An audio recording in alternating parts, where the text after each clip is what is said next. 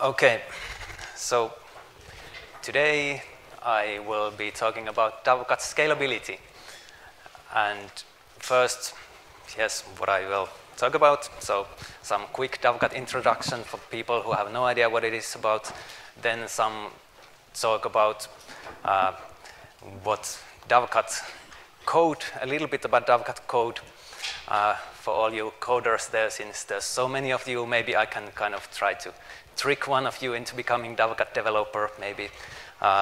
Then more about some clustering and how to scale Dovecot with clustering. And then hopefully lots of time for questions. So what is Dovecot? Originally written as an IMAP server, then also all kinds of things started happening for it, like POP3 server and ability to deliver new emails via LDA and LMTP, and then Stefan Bosch started writing sieve filtering language to filter the mailings to correct mailboxes and so on. And currently Dovecot is still kind of expanding into lots and lots of different areas because it's kind of so modular and easy to extend with plugins and everything. So for example, I think the 2.3 version, which will come someday soon, well, not soon, but hopefully soon, it will contain this HTTP server and proxying code, which would be possible to use as a base to creating all kinds of other HTTP-based servers, like, I don't know, maybe someone might be interested in writing some kind of web application server. I don't know, that seems maybe a little bit weird to write web application server with C language, but I think it would be pretty workable with Dovecot. There's all kinds of other things that Dovecot makes easier. If you are writing a server, like you can already use all the existing SSL code, and if you need to authenticate users, you can use the same authentication server code. And of course, if you have anything to do with emails, there's lots and lots of email libraries, parsing emails and doing all kinds of stuff with emails. But also for non-email stuff, there's nowadays more and more lots and lots of libraries. So if you were interested in about writing something based on Dovecot, the core of Dovecot is pretty minimal, like the process tree of what is required. Then there's the master process, which is very simple. It pretty much doesn't really do anything except start new processes. There's a few core processes like log, which does logging, of course, and config, which reads configuration, and then there's the authentication stuff, but that's not really started until authentication is actually used. And all kinds of other random processes, but one nice thing about all of these is that if you want to do something really weird, like log to SQL databases or maybe read configuration from SQL or some XML files or JSON files or whatever, you can just replace the existing log or config binary and do whatever you want to do yourself. And of course, there's all kinds of plugins and modules that can be used to extend Dovecot, like authentication can be done from pretty much anywhere you want, and if it doesn't support it, you can write a plugin to do that easily. The master process, it doesn't really know all that much about any of these except for the couple of core processes. So you can create, or you can configure in Dovecot configuration new services, new processes. You can say that have this process listen to this and this TCP port or Unix socket or all kinds of other things, and you can tell them what executable to start, and you can tell all kinds of limits and what privileges are used, like say you can have some special process running in chroot and using some kind of non-privileged user, and also you can say that if the process memory reaches more than like 256 megabytes, that's the default also. If it reaches above that, then the kernel will just kill the process because maybe there's a memory leak or something, and restarting usually helps. So Dovecots code, it's written, pretty much everything is in C language, but Dovecots C code isn't really, I don't think it's very much normal looking C code. There's all kinds of APIs that make the code much easier. So you don't want to kill yourself, I guess. There's all kinds of safe string buffer arrays to make those types of things easy. Those are, of course, pretty much everywhere. The memory management is kind of nicer in Dovecots. There's all kinds of memory pools, and this data stack I will talk a little bit more about. So in general, when you're writing code in Dovecots coding style, it's kind of difficult to create security holes. Like, I'm a pretty lazy person, so I just write kind of, I don't really, when I'm writing code, I don't really think about so much security holes. I just write the way I always write, and it just, well, there's pretty much never any, at least C language related security holes. But still, even so, I have been thinking about maybe someday switching to a different language. C still seems to be pretty much the only usable language to write Linux, Unix-based server programs. But maybe, well, there's some languages I kind of maybe like, but maybe they are not exactly ready yet, or at least all kinds of debugging stuff is much more difficult with them. So I'm still with C. Okay, I mean, it would be possible to switch to C++, I guess, and I have been thinking about C++, but I guess the main problem would be that there's a couple of features in C++ that I would like to use, but if I actually started using them, I think pretty much everybody would start hating my C++ code because it would be so difficult from normal C++ code, and then people would start hating me, and so I don't really like that idea. And so most of Dovecots code is LGPL, and then all of the core libraries, or actually anything related to authentication, is with MIT license. The idea was at some point that maybe, I think someone was asking me if they could integrate Dovecots authentication to, was it Dragonfly BSD? And I was thinking, yeah, maybe, yeah, sure, okay. But of course that didn't happen. I don't know why, but so that's still, if someone wants to do that, it's still possible. I kind of maybe at some point extract the authentication into a separate package or something. Dovecots can be compiled without any external libraries, except usually you would want to use iconv for doing character set translations from whatever character set to UTF-8. And another thing is definitely OpenSSL to get SSL stuff.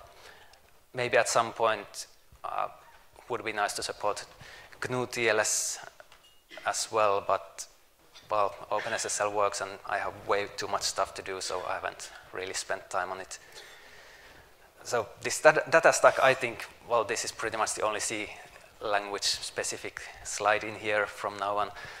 So the idea here was that, okay, so data stack, what I mean is it's kind of like a memory pool, or it's kind of like a C control stack, but kind of merged them in a way that makes it much more nicer to write some types of C code.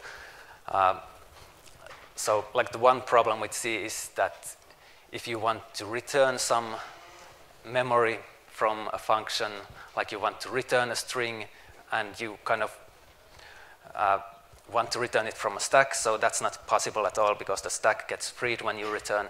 But then pretty much the only possibility is that you allocate the string from somewhere and you return the string, and then someone has to free it. But the freeing of the strings makes the code look horrible. So here's some example code, what Dovecots code kind of could look like. So there's the doStuff function, and it takes a string as input. Then there's the full name, which is my name.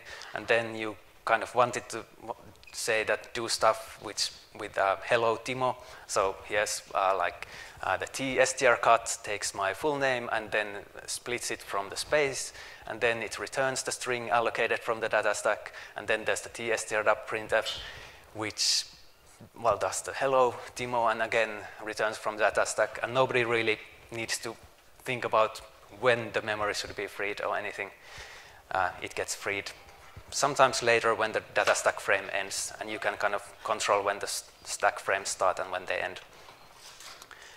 And yeah, so this kind of chaining of these functions is kind of nice. I think makes it much more readable than if it was, I don't know, 5 lines with all kinds of free temporary variables and freeing those temporary variables and so on.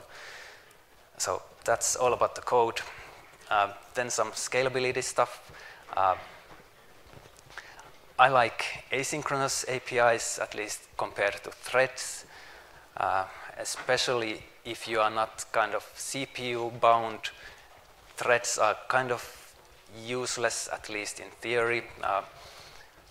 Sure, they make it somewhat easier to program some types of things, but if you want to have kind of the best performance with the least amount of context switches and least amount of wasted memory, then some kind of one process, one thread with these all kinds of asynchronous APIs would be most optimal, I think.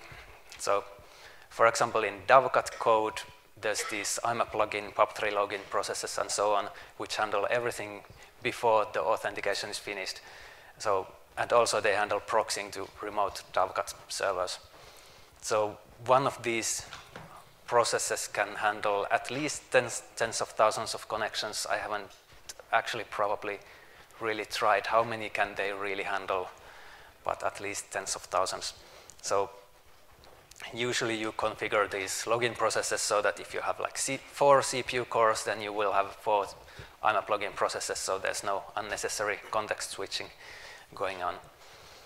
But this, of course, gets really difficult if you want to do some kind of calls that are not asynchronous, like disk I/O is always blocking. There's all kinds of other blocking things, like MySQL library does only blocking lookups and so on. So solving disk I/O, well, one possibility I guess could be if you are interested in asynchronous disk I/O. From kernel point of view, I don't think there's really any usable API for that. There's something that can do reading and something that can do writing, but I think that also bypasses all kinds of caching in Linux at least. But even if it didn't, it really can't do anything except read and write already open file descriptor. So there's, for example, there's even no asynchronous opening of a file. So if you open a file and it takes several milliseconds, and then you have 1,000 other connections in the same process, then all the other thousands of connections, they are just waiting for you to open that one file, which could take forever. So one kind of solution for this is if you offload the disk I/O and all kinds of blocking stuff to these kind of temporary worker processes. So the idea here wouldn't be to offload one simple small read to a different process. That would be horrible. But like in Dovecots' case, for example, there's full text search indexing. There's this indexer master process which tracks which users or which mailboxes are being indexed at this time, and then it creates these indexer worker processes which start indexing one single mailbox for the user. And so it's kind of a big job for the worker process to do, but when it's finished, then it just returns that I'm done, and then the process can be reused for other stuff. I have been thinking about maybe creating some kind of my own asynchronous disk I/O API which uses threads, but I don't know, probably not really worth the effort and trouble and other kinds of problems. So I know, well, asynchronous APIs can be really annoyingly difficult sometimes. I think in Dovecots they are usually not that difficult to use, but depending on how complex code you are writing, it can get horribly complicated. I know there's some libraries that kind of try to make these work kind of as if it were threads, but they wouldn't really be using threads. They would be somehow just saving the state and jumping around. I haven't actually used those myself because they look really scary to me, because I don't know what will happen when you jump around in the code that weirdly. But maybe I should look at those at some point. So other stuff, locking files. One big problem in Dovecots past, when it first started, I was locking all the Dovecot index files for reading, and there were all kinds of problems, like when the client, IMAP client, starts a really long fetch command, which like fetches all the message bodies and so on. It could take really long time sometimes if the user had a slow network connection, or maybe if the network connection dropped completely, then it would take minutes for the network to realize that, okay, let's kill this connection. And so if the same user had been accessing the same mailbox from multiple clients, and one of them locked the index for reading at the start of the fetch and should have unlocked it when the fetching was done, then the other connection, if it tried to do any of kind of writing to the index, like maybe even changing a message flag or something, then it would be waiting for the reader to finish, and maybe that would take forever, and maybe the locking would time out. And this was getting really bad at some point, so then I realized that this can't work, I have to redesign the whole thing. So nowadays there's no read locking in Dovecot ever, except the mbox format, which requires it, and that's really, that it has exactly the same problem, that if someone is reading from the mbox file and someone is trying to deliver a new mail to it, then the new mail delivery may fail because someone is reading it. So that's why nobody really should be using mbox format, unless maybe personal mails or something. So how to solve it then, of course, depends on your application or whatever you are doing, but the idea would be in general to design those kinds of efficient file structures where you do not overwrite any data, you will just append or recreate the files all the time. So there's no problem just reading the file because nothing changes inside the file. And I think this is better in any case for these new file systems, these copy and write file systems like ZFS and ButterFS and so on, which would do pretty much that in any case internally, or otherwise at least then fragment the files, which slows down the reading. So the other thing, write locks. Of course, you really should keep the writing locks as short-lived as possible. Again, no magic solution, I guess, just try to keep it small. One idea I had been thinking about previously was, would it be possible to get rid of the write locks entirely if you do this atomic appending to files? Like in Linux, for example, there's the append flag, which seems to work, being able to do atomic appends. So then maybe it wouldn't require locking at all, but I haven't really done that because probably not worth the effort, and I don't know if it would work 100% sure. Another thing, one current problem in Dovecot nowadays is that, especially in bigger installations, that IMAP has this idle command where it waits for the client. The client starts the idle command, and the client says that I want to see if there's any changes happening to this mailbox, like especially if new mails are coming. So they keep the TCP connection, IMAP connection open pretty much forever, and they are not doing nothing but idling there and waiting. So problem with that is that each IMAP process currently is taking some like 1 or 2 megabytes of memory.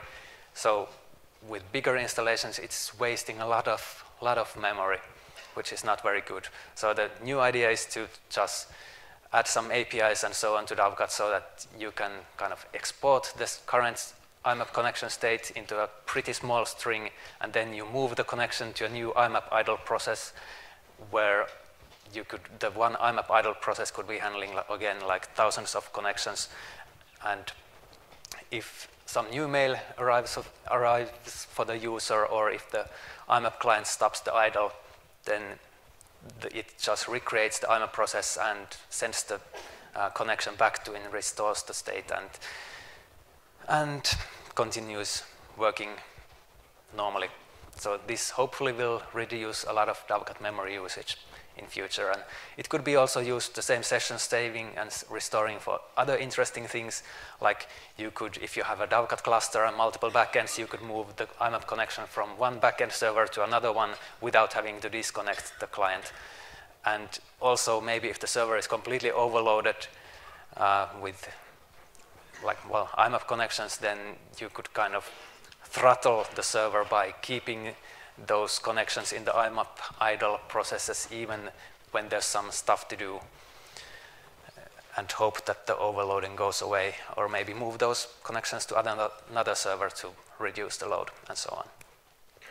But again, so the biggest problem in Dovecat is really disk I/O, or has been, and everything is optimized for disk I/O, especially the index files in the beginning. One important thing here is that so Dovecat has these index files and cache files, which are, well, kind of the same, really. And in the cache files, there's all kinds of stuff cached, like some message headers, like from to subject, or message sizes, or dates, and whatever. And IMAP clients are kind of annoying because some different clients behave differently and fetch different headers and different fields and so on.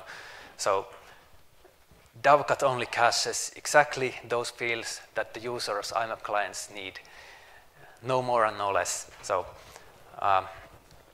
if it cached more, then of course that increases the cache file sizes, which increases disk I/O and used disk space, and none of that is very good.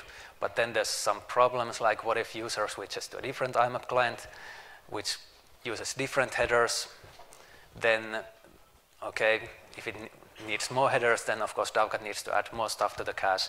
But then if the user also stops using some headers, it would be nice to get rid of those headers eventually in the cache file. So that's also possible by just keeping track of what fields exactly Dovecat is, or what fields exactly the IMAP clients are accessing. And then if some field hasn't been accessed for, I think it was 1 month, then Dovecat just drops that field from the cache. There's also some clients like Thunderbird Outlook, which usually only download headers for new emails. So it's kind of pointless to keep all the old headers in the cache if they are never accessed at all. So Dovecat also kind of keeps track of this if the user is using only these types of IMAP clients, and then it deletes all the data from the cache file that is older than 1 week or so. So the cache file keeps small, and disk I/O will be good, and disk space usage will be small. So that's good. Another thing, disk I/O, so there's the traditional mbox and maildir formats, which Dovecat first supported, but they are not that great. So I wrote these SDbox and MDbox formats, which are mostly the same. In both cases, one of the important things is that message flags are only in the Dovecat index files, and they are not in those actual MDbox, SDbox formats themselves. So because of this is highly Dovecat specific format. Compared to maildir, the SDbox has 2 main advantages. Like with maildir, it has to read dir all the time because there's new mails coming in and mails are being renamed. The message file name contains the message flags, so the file names are kept being renamed all the time. And with SDbox, none of this is happening, which is very good. And then compared to SDbox versus MDbox means that with SDBox there's just one mail per file, but with MDBox there's multiple mails in each file, but still there's multiple files, like maybe each file could be some like 10 megabytes or 100 megabytes or so. And usually nowadays MDBox is much faster than SDBox because sequential disk I/O still seems to be much faster. Even with SSD disks, if like reading one big email, one big file compared to reading many small files, it's always faster to read the bigger file. With MDBox, one kind of annoying thing maybe is that when you delete a mail, it's not actually, the disk space is not freed immediately. It's just marked that the reference count is 0, and then you will have to have some kind of a nightly cleanup run, which goes through all the users and checks if there's some mails that need to be deleted, and then kind of, if you have a huge file, then it just takes those mails that are not deleted and writes them to a new file and deletes the old file, and so on. So in both these SDBox and MDBox formats, the write logs are really short-lived. Again, like you could be delivering thousands of mails in parallel to either of those formats, and the write logging only happens at the final commit time when the index is updated and all the IMAP UIDs are assigned and so on. Another kind of interesting optimization for some of these systems is that you could keep the new emails in a kind of fast storage, fast expensive storage, and then the old emails in cheaper storage, which probably has less disk I/O capacity. So yeah, called alternative storage. Okay, so this is all about single server stuff. So then going to Dovecots clusters. NFS.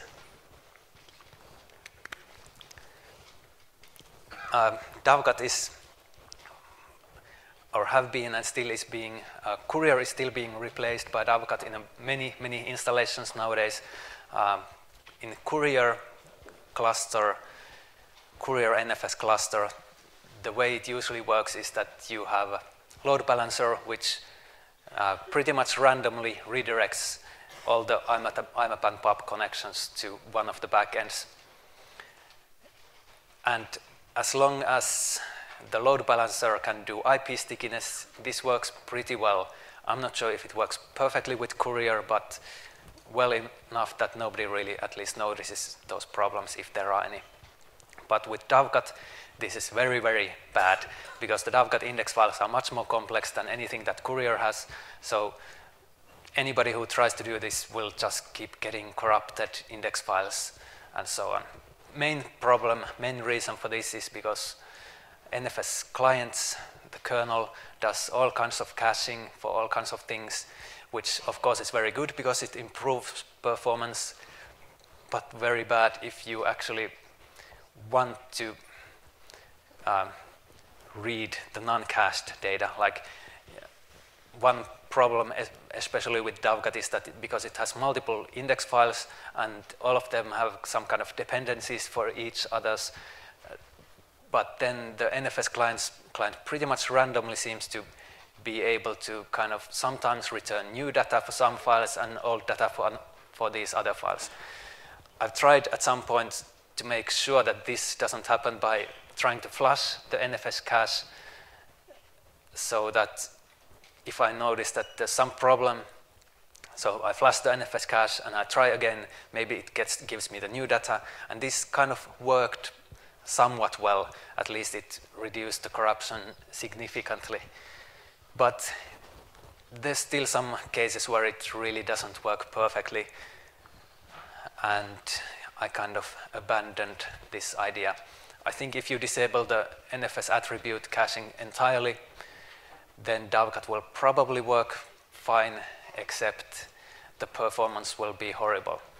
And because of this, even if this explicit cache flushing, if it was possible and even if it worked perfectly, it would still be kind of bad because it increases the NFS server load and it increases latency if a couple of different servers were all the time bouncing between each others. Have you done something? No, yes, something. So not very good. So to solve this stuff, I finally created this director cluster idea. The idea here, or the original idea that I had was that, okay, so Dovecots already has a proxy in code. So what if each user is assigned to some specific backend server, so it does an SQL lookup, and the SQL lookup tells that this user belongs to this SQL server, and then if that server goes down, then there's something looking at the servers and seeing that, okay, this server is down. Let's update all those users into some different servers in the SQL, and yeah, that would work somewhat well, but it would have kind of a lot of trouble still if you want to add more servers or remove servers. Well, mostly just adding servers would be problematic, because if you want to, then you have to move some user from one server to a different server, and then the user might still have some connections to the old server, and now it starts getting connections to new server. So then again, the problem that there's two backends at the same time as accessing the same user's data, so that's not very good. So then I had this idea for director, which basic idea is still that you take the MD5 hash of the username and then take a modulo and modulo by the number of backend servers, and based on that you just, each of the director proxies will know directly that, okay, this user goes to exactly this backend server. So this is still kind of the same as with the SQL lookup, but then there's all kinds of other extra complexity, which makes the director not so simple as I thought in the beginning, but it does make it possible to move users between different backends, and especially to add more backend servers and remove backend servers, and the directors will just kind of automatically assign, redirect the users to proper servers. In like 99.99% of the time, there's no need for the directors to talk to each other. All of them know exactly that this user's MD5 is this, so the user goes here. So there's no extra latency because of these director communications. But for those non-normal situations, the directors still have to talk to each other, so they are connected in kind of TCP connections using this kind of ring connection formation. So each director is connected to a new one, and that's connected to a new one, and so on. And then if there's some, if the one director needs to broadcast something to all the others, then the messages go kind of both sides of the ring. So even if the ring is, if some server dies and the ring is temporarily not really ring but a line, then the messages still reach all the other servers without having to wait for the ring to heal. So that's kind of the basics of the director. I think somewhere in the internet there's more complicated explanation of this. So I think this user stickiness is, even if I've assumed that I had infinite time to implement whatever complex thing I wanted, I think this user stickiness is still much, kind of the ideal way to handle this for Dovecots, because it makes everything so much simpler, and performance is also better because if the user always goes to the same server, that server might already have all the user data in cache, and so there's much less,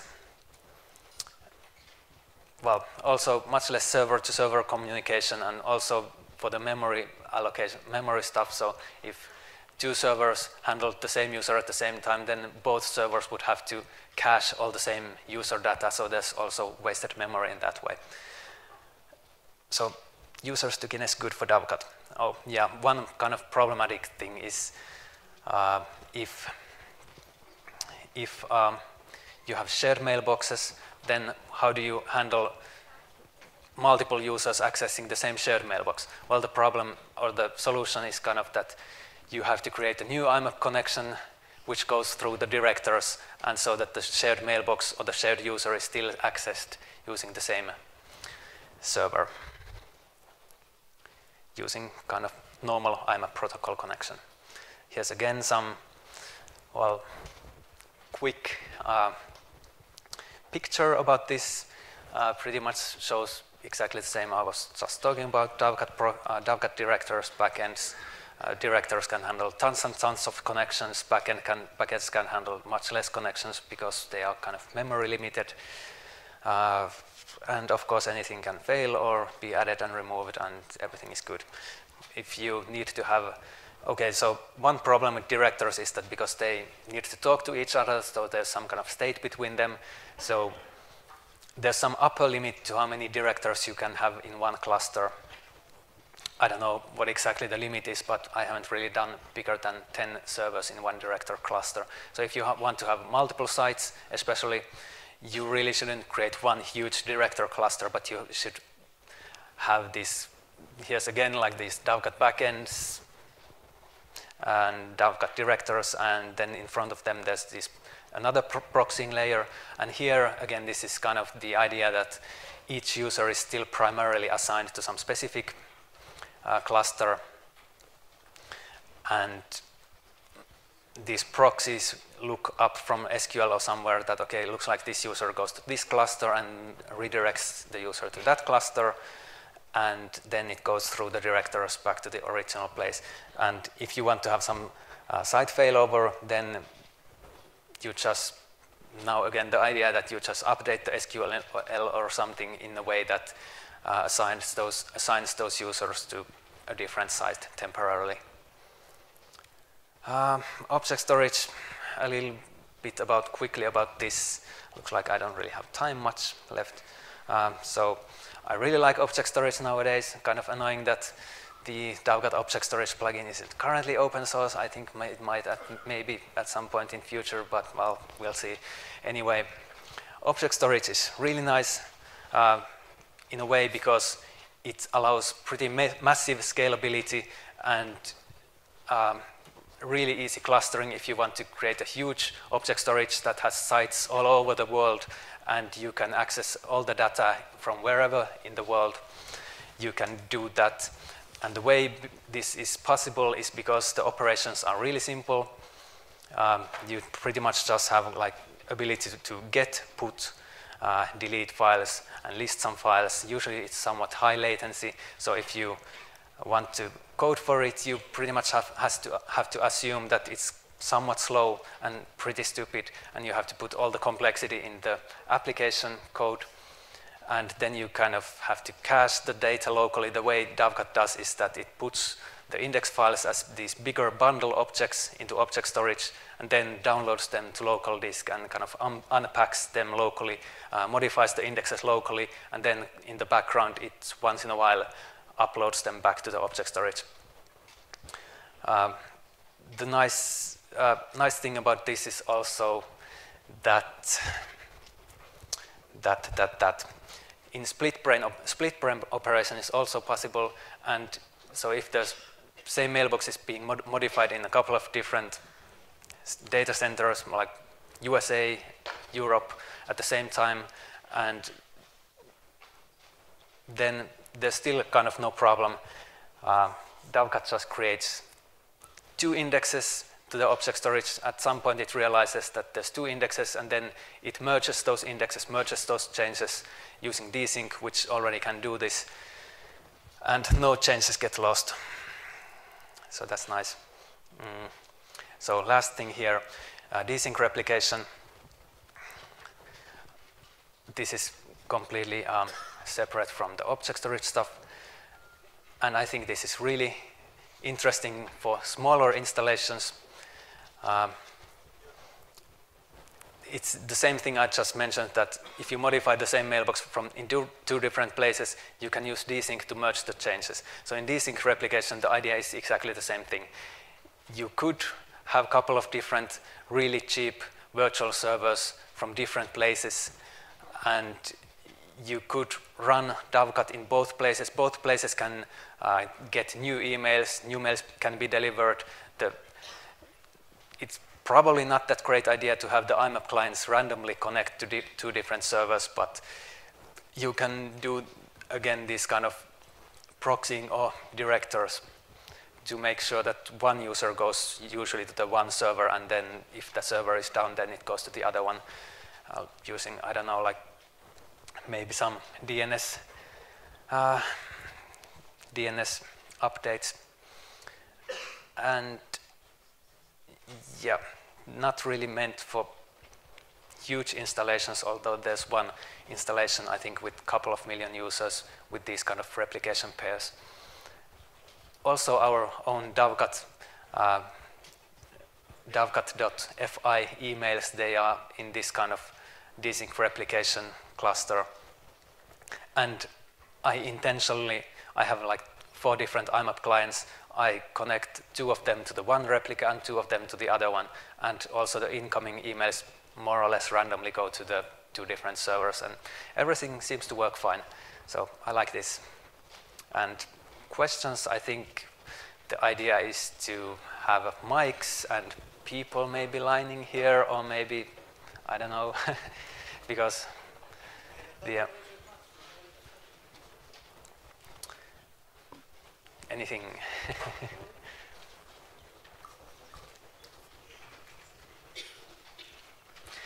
Yeah, the problem, I guess, is if you have lots of questions, then huge room and... just a small questions. The caching, you said you only cache headers that are used by the clients. What if you have different clients? Yeah, it's the same thing still. Dovecot just sees that some client is sending this kind of IMAP command, fetching this header, maybe another client, or maybe the same client is fetching some other stuff. So Dovecot really doesn't actually even know how many clients you are using. It only knows what the clients are fetching. Okay, cool.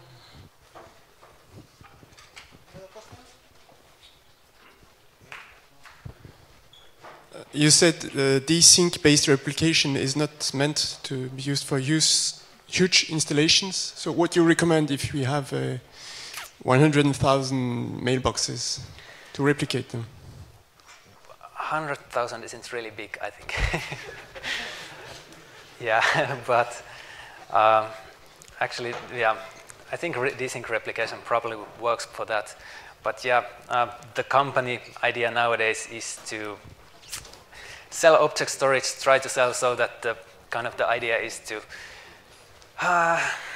hope that at some point in the future we would have enough coders so that everything wouldn't be, so that, well, if I die or something, then everything would still go fine because there would be so many other more Dovecot coders hired.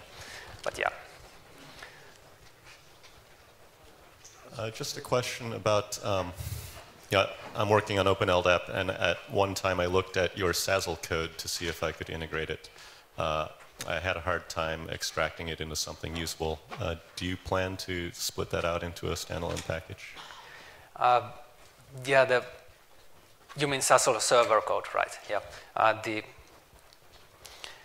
way, okay, so the way it works is the Dovecot authentication server is always accessed through either Unix socket or TCP connection using some commands in there. So it's not at least meant for a library. It will never be a library code like the Cyrus SASL, but maybe if enough people, or if someone actually extracts the Dovecot or splits the Dovecot into a couple of different, like Dovecot core libraries, Dovecot authentication, Dovecot other mail stuff, then I'm not against it. And yeah, like I said, that the idea was at some point that someone wanted to put the authentication code into Dragonfly BSD, I think. So it would be nice. But yeah, currently I guess it's not so easy. But nothing really prevents you from optionally kind of providing this API or this TCP socket or something to authenticate against Dovecot. Like there's already code in Postfix and Exim and everything to authenticate against Dovecot. So OpenLDAP could do the same thing. I also have partly a question, partly a comment. I'm not sure if I get your comment right on the IMAP idle feature. Okay. I have seen in other clients, other server implementations, that they just drop the idle connections after a while, and the client will just reconnect. For example, I think Zimbra does this way. Yeah, okay.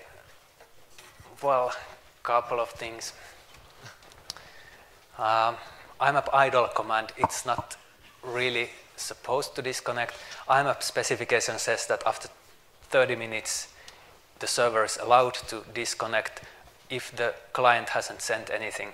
So the clients really should be doing like 29 minutes of idle, then restarting the idle command so that they wouldn't disconnect. Except the clients are buggy, or they haven't really realized that they should be doing this. So with some servers, or yeah, I think Thunderbird, Apple Mail, at least at some point, they didn't do this. They just idled forever, and if nothing happened, then yeah, some servers disconnected. But I think that's more of like a bug. So nowadays Dovecots doesn't disconnect them ever. And even if Dovecots disconnects them, I think most of those clients will simply just reconnect and restart the idle. So it's not really a solution to disconnect them anyway. So yeah. Okay. Yeah. From a server's perspective, which is the buggiest client? Sorry, I didn't hear that. From a server's perspective, which is the buggiest client? Buggiest client. The client that has the most bug and that fucks up Dovecot the most.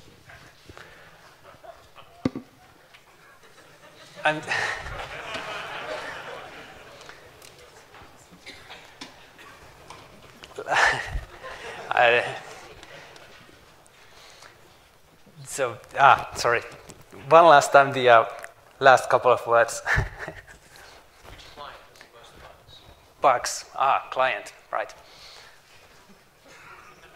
Well, actually nowadays, well, all of the IMAP clients are somewhat stupid, I think, nowadays. They don't really do all that much. There's a couple of workarounds for a couple of client bugs. I think Thunderbird maybe has most bugs. Because it does a little bit more than some other clients, so it has a little bit more bugs, I guess. Yeah. Yeah, okay.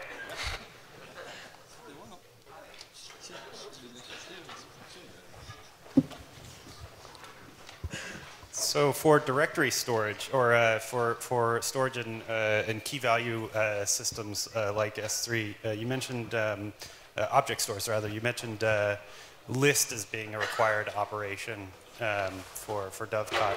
It's a fairly expensive operation for the indexes in those systems generally. What are you using list for? Listing, for listing, yeah. Well, those object storages that Dovecots currently supports, all of those do support listing, and of course not listing all the objects, but listing at least with some specific prefix. Well, okay, I mean, I know with, for example, Amazon S3, if you try to list only the files in the root directory, it's actually listing all of the files everywhere and just filtering out everything except the stuff in the root. So that's horribly expensive. But yeah, Dovecots simply just kind of assumes that with some specific prefix, it's fast enough. I had some ideas about how to kind of create my own listing for the files, my own directory listing, but that's kind of horribly complicated. But maybe I will do it at any point at some point, yeah. Okay, we have time for one last question. So anybody? No? Okay, thanks a lot, Timo.